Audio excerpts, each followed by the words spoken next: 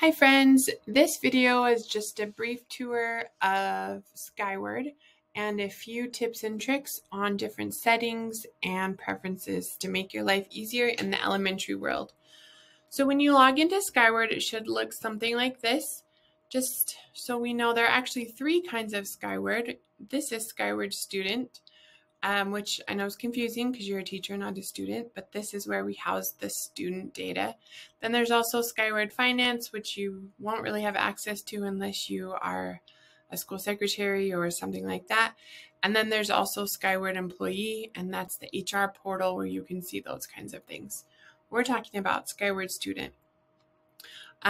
So the first thing I want to show you that's a little silly, but I think kind of fun, is if you come up here to Preferences, where next to where your name is and Account and Exit, you can click Preferences and you can actually change the color. So it's kind of fun. So if you're obsessed with the color like I am, I love purple, you can change it to purple. I haven't really found that any of these other preferences are super helpful. There is this use larger font sizes. So if you have a hard time seeing it, you can do that. Sometimes Zoom messes with stuff, but sometimes this messes with stuff too. So just give it a try if that's something you really need, but if not, I probably wouldn't mess with it. Another thing that's very true for you to know about Skyward is it does not save anything automatically. So if you made any changes, you always have to press this save button. And then also you never want to use your browser's refresh or back button because it's a secure portal, so it will kick you out. So you always want to use Skyward's back button. It's usually in two places, and the save button. So I'm going to press save. So you'll see I press save and now all my stuff is in purple. All right, so where we're going to spend most of our time is here in the Teacher Access portal. You don't really need the food service. In Teacher Access, there's a lot with gradebooks. We're going to go there. My Students is great because it lists all the students and all of their information, parents, siblings, even their computer logins and their passwords. My Classes isn't as useful in elementary because all our classes have the same students in them. Then we have Post Daily Attendance, which is probably what you use Skyward for the most. So if I click on that, I can come here and take my attendance. You probably click here by doing it by name, which is exactly what you should do.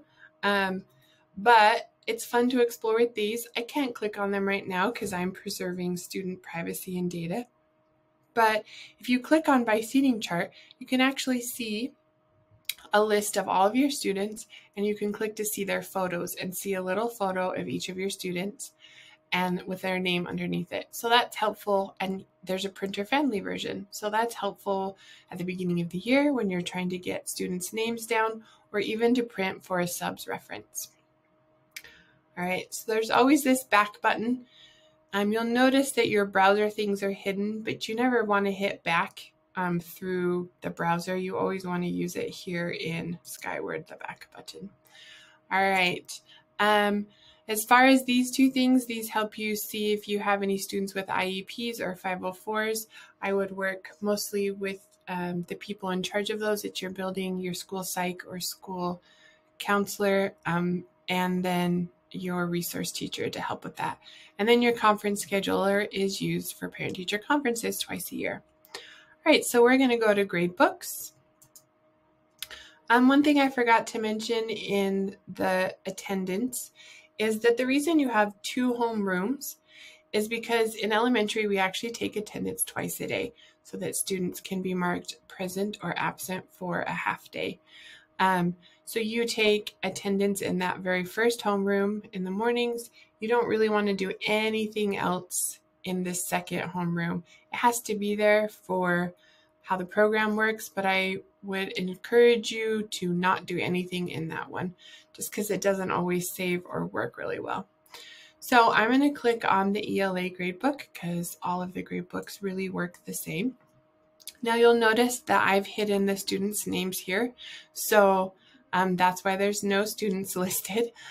but you would have student names here. So just going through the gradebook really quickly. Other access are some different things. We really don't use a lot of these things in elementary for in Skyward. The message center will allow you to send an email to all of the parents in your class, but we have Parent Square for that now, which is better, so we don't use that. In classes, you can switch between any of your different grade books without having to go completely out and back in. Events we're going to talk about later, but an event in Skyward is what we would call an assignment or a test. So instead of picking one of those, they named them events to make it more exciting. Comments are comments about that grade book. And in elementary, we only use the comments in the homeroom section, and that is what will populate on the report card. And remember, only use them in that first homeroom. Again, attendance, we only take attendance in the homeroom, so we're not worried about that. Grade marks is not very useful. Posting status just tells you what grade period. We only have 2 now. So you can switch back and forth. I've never really found a need to do that. Reports I'll talk about in a different video.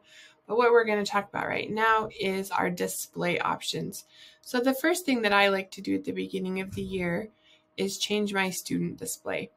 So if you click on student display, you can see you can have it show the names differently.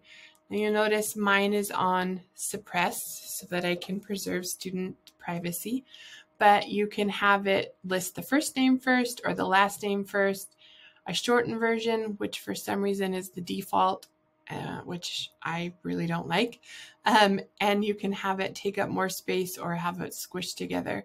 Another thing is if a student goes by a different name than their legal name and the parents have entered that in at registration, then it can display that name instead. I will tell you that sometimes parents, when they register in Skyward, it says nickname, and so sometimes they'll put in like their cute little nickname for their student, like Pumpkin, and so then that'll show up in your grade book. So just be careful using that. Normally in Skyward, you can tell if it's their official name if it's all in capital letters, and then the other name will show up with only the first letter capitalized. So that's another trick to tell what name you're seeing. You can see the different things if you really wanted them shown. Student ID, we don't use that a lot. If you want all your drop students, so if a student has been pulled from your class and you want them to show up, then you can put that there. In elementary, there's not a big need for the school or the grade level. And then these indicators are those little letters by their name that say if they have a health alert or if they've done their media release, which you'll always see those when you go into My Students. So if you don't want to have to bother seeing those in the gradebook, you can do that. Another great thing is you can sort it. So if you have your class in a particular order, like I know I used to have class numbers. If you're doing it by first name or last name, you can change that. You can even sort it by students assigned seat, and that would be done by going into and changing when you do attendance. You can make a little seating chart there just to make things easier. I think I changed seats a lot, so that wasn't something I used, but this one was something I used a lot. You can modify the grade sheet sequence. So for example, I would have my kids in alphabetical order, and then inevitably someone would move, or I would get a late register and I'd have to put them at the end or plug them into a different hole. And so they weren't completely in number order, alphabetical order. So I could go in and move that kid on here so that they were in the order that I had them in number order or had them turn things in. So I'm going to leave this as sorted by first name, and I'm going to press save because we always press save in Skyward. So these were those student indicators I was talking about. All right. Event display, we'll talk about that later when we talk about events.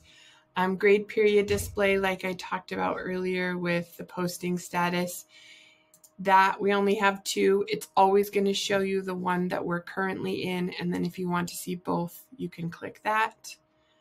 I'm going to hit my back button, and then you can see all the skills by event or by student. You can hide events. Remember, those are assignments and tests, or you can show them all. Backing up a bit, sorry, these gray columns in the grade book are your headers. So these are all the speaking and listening. These are all the reading and writing standards. And then these are the actual standards. And if I change the display, let me get in the right model. If I change the displays for it will change, like instead of just say speed, it'll show all of them. But if you hover over them, you can see that it will come up and show what that whole standard is. If you make it shows the whole standard, it makes your gradebook gigantic and hard to work with, so I don't recommend that. The coolest display option that not everyone knows about that I wanted to show you and highlight here is the expected levels of performance. This is something that was made specifically for the elementary world and our mastery grading that we do here. So you have to go in and turn it on or add it. So I'm going to go here to ELP, and again, it stands for expected levels of performance.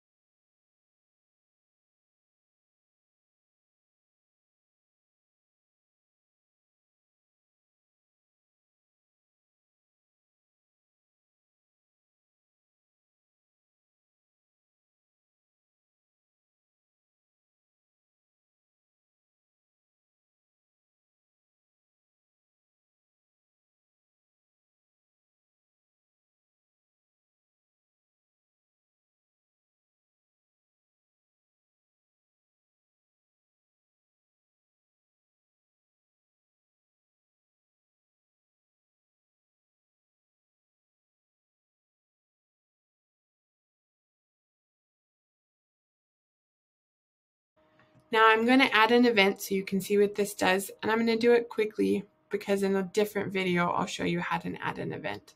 But I'm adding an event. I'm not really caring what it is, but you can see my ELP set is there and showing. If I didn't want to use it, then I can say don't use. But it's there. I'm going to say save and grade, and then when I go through and add some grades, oops, there's no 4 in elementary. I'm just making stuff up so you can see, and I'm going to say save.